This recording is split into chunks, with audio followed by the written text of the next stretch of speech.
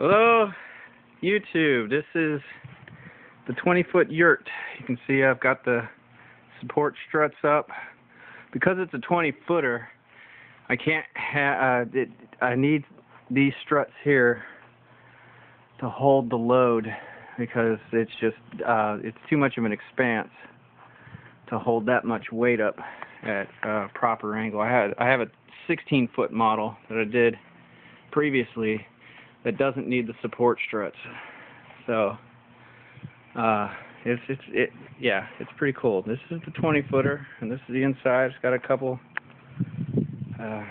windows, and here we are. We're getting ready to put the roof tarp on, and I'm taking a break to post this quick YouTube video, and then once I get it up, that's a terrible way of phrasing it, but once I get the tarp on, I'll give it another exterior view. So that's what we have so far. That's the door.